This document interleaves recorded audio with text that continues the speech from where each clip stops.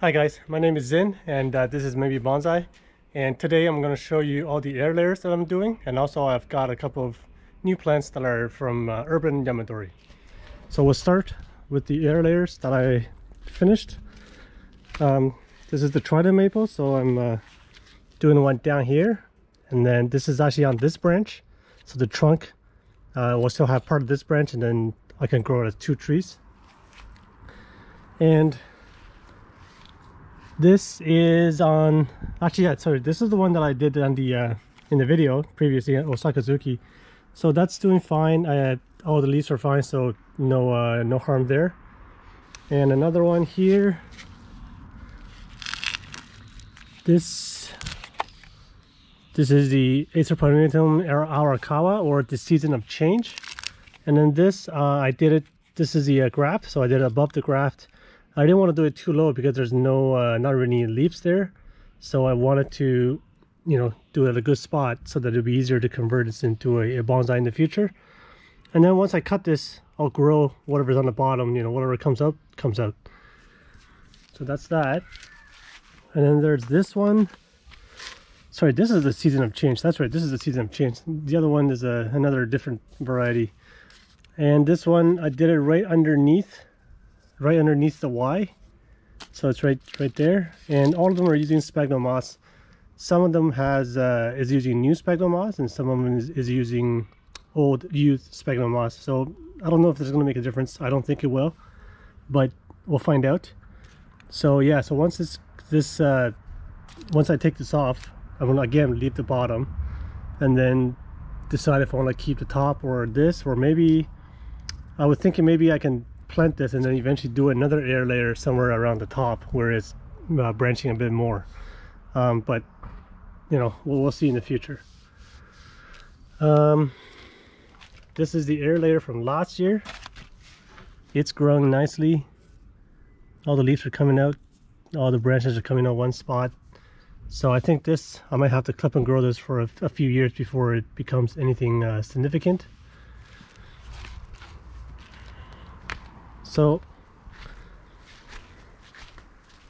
this is the coral bark, Japanese maple, which I haven't air layered, but I think I will right along there, so I get the top, and then the bottom again I'll leave it for it to grow, but I'm going to do that sometime next week. And before I head to the front yard for another couple of air layers, this is I think it's a red maple. It is a native species. This is a urban Yamadori. I got this from my vet, actually. I emailed her, and then because I saw some land on her properties, and I thought I'd take a look, and yeah, I found this. It's got a nice trunk, good movement. I'm not sure, I think this branch might be dead, I'm not too sure, but I'll leave everything on there. And I repotted this, or I potted up this yesterday in bonsai soil, and yesterday everything was drooping down still because it just got repotted, and it was, because I dug it up when the root is already active. But today all the leaves are up, so even though they're still a bit soft, this area, it's in the shade for most of the day except for right now basically, so I think that'll be okay. And there's a couple other maples of the same, pretty much same type. This one, another red maple, and then there's that one there, which has got a kind of a weird branch coming off. I'm not sure if these two will make it, but because this has been like this for the yesterday and today. But I watered it, I put it in the shade, so hopefully it'll be okay. I think this one's got more chance. I think when I potted this up, this had more roots. And then for this maple, I think I counted rings, of this, like there's about 1, 2, 3, about 6 or 7 in there. So I really like this one, especially the way that I don't even know how this happened, but anyway, hopefully this will survive. It's looking good right now, but you never know. So let's head to the front, and I'll show you the other air layers. Okay, I'm in the front yard.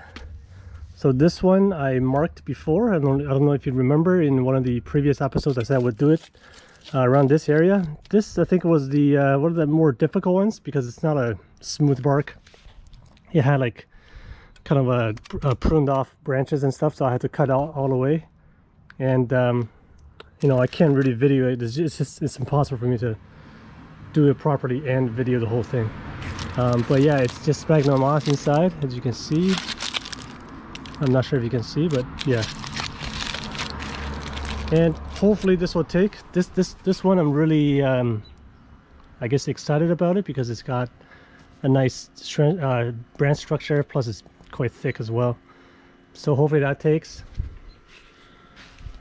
And this is the same tree as before, as the previous air layer that I have in the garden. So this branch, I did it here, and once this is finished, I'm gonna cut this right off. I don't really want this random upright branch. And one of my neighbors actually suggested this might be a grafted tree, but you know, I looked down here, it doesn't look like there's any kind of graft, even though the trunk colors are different and the leaf colors are different. But I think the leaves turn green after they come out, so I don't think it's a graft. But you know, I'm gonna cut this air layer off and then cut the branch off anyway. I don't want to take any chances. I don't really like this upright olive weeping tree anyway. So the last one is in the front here. This is a ginkgo tree. This tree's been here since the house was here, and the house was here for 8 years when I bought it, and it's been 8 years since I bought it, so this is probably a pretty old tree. And I air layer just under the Y again. So I put a lot of sphagnum moss in here, and you know, I wrapped it up. The bark on this was really thick. I actually peeled it off first, but then I realized it wasn't the whole bark, so I had to peel off another layer to get to the smooth inner bark, or not inner bark, inner trunk of the branch. So it's a nice looking branch, but I'll probably prune it off a lot once this finishes, and hopefully it takes. I mean, this will probably take the longest, I think, because it's such an older tree and had a really thick bark. So I really hope it's gonna work, but we'll see. So you know, so as you can see, I'm doing a lot of air layering this year. Last year I only tried one just to try it out, and this year there's about, I don't know, 7 or 8, something like that. And I'm really hoping that all of them will work, but I'm not sure if it will or not. But yeah, so that's it for this week. I just wanted to update you guys on the air layers and the urban Yamadoris. So yeah, anyways, thanks for watching.